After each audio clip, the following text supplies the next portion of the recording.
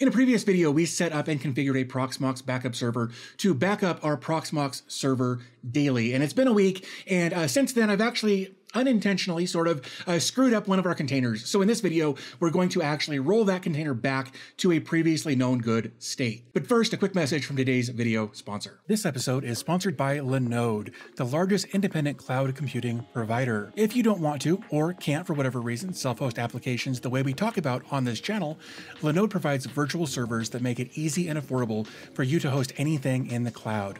You can set up any of the applications that they have available in their marketplace with just a few clicks, or you can set up your own Docker VPS and install basically whatever you'd like in a Docker container. They have load balancers and firewalls available to help keep your apps online and safe. If you run into any trouble getting set up, Lenovo comes with amazing 24/7 customer support by phone or ticket, along with hundreds of guides and tutorials to help you get started. Sign up today at lenovo.com/dvtech and get a $100 60-day credit on your new Lenovo account.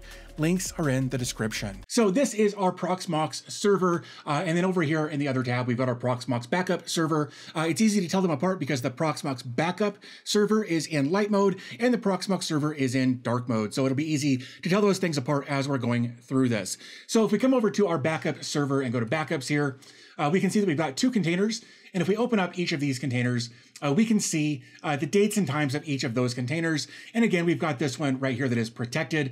In fact, this is container number 100. And over here on our actual Proxmox server, container 100 is the one that I screwed up. What I did was I converted it to a template and then realized after converting it to a template, I could no longer modify it or do anything with it. And that's just not how I want my templates to work. So what I want to do is actually roll it back to a point where I can then modify it as necessary, and just kind of show you that. Like if I take a look at my number 101 here, I've got an option for console here. I've got different options. Whereas if I come over to here, my console goes away. I can't start it. I can't do anything with it other than clone it. And again, that's not how I like my templates to work. I want to be able to modify my templates as I go. Maybe I find something new that I want to add to my base template, or I want to remove from a base template or whatever. Having it in this state doesn't allow us to modify it. So I want to roll it back to where I can modify it. So what I'm going to do is actually roll it back to the state it was when we left our last video. So what we're going to do in that case is actually come over here and, well, let's take a look at our backup server first here.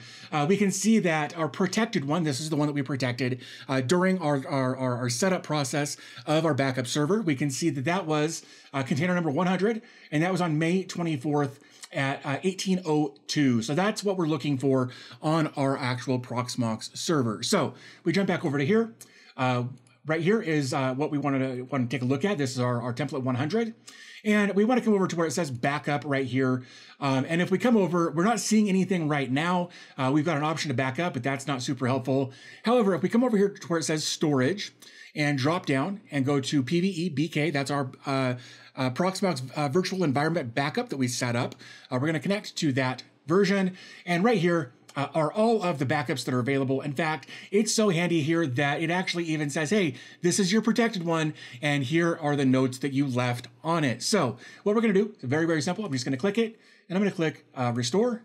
And my storage, I'm just going to take a look here. I'm going to leave this in storage. That's where it was. I'm not going to have a bandwidth limit. I'm not going to start it after I restore it. That's fine. The privilege level, we're just going to leave all of this as it is, and I'm going to click Restore.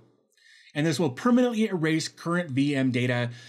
I wish it said CT data, but whatever. It's not that big of a deal. Anyway, click yes.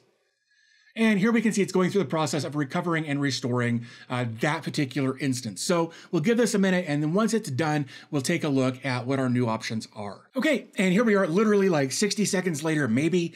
It says task okay. So what we're gonna do is click the little X icon right there. And now if we take a look here, hey, look, we've got console access again. And if I right click it, I can start it, or I can clone it, or I can convert to a template, or I can click console. And I didn't have that option when it was in template mode, if that's what you want to call it. And that's it. Like, that's how easy it is to restore a backup from your backup server to a previous known good state, as long as you're aware of which version of that backup you want to restore to. It's really just that easy. It took us less than a minute.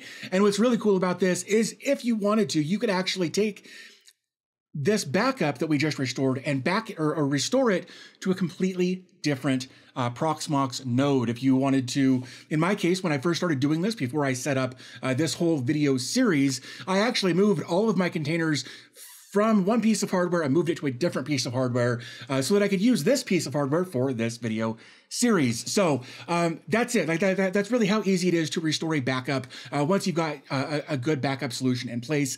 So I'm just going to cut this video short because I don't need to ramble anymore, and that's what I'm doing. So if you found this video helpful, do me a favor, give the video a thumbs up. That helps me out more than you actually may realize. Also, if you want to support the channel, you can do that in a multitude of different ways by doing things like subscribing, again, liking the video. There are links in the description where if you wanted to, you could become a patron. You could join my dbtech.fans. Right below this video, there's an option to become a member of the channel. All of those different support options, minus the subscribe, all of the dbtech.fans, the Patreon, and the channel memberships will all give you early, when available, ad-free access to all of my available content. So all of those are available. I do want to thank you guys for spending just a few minutes of your day with me today, and I will talk to you guys in the next video.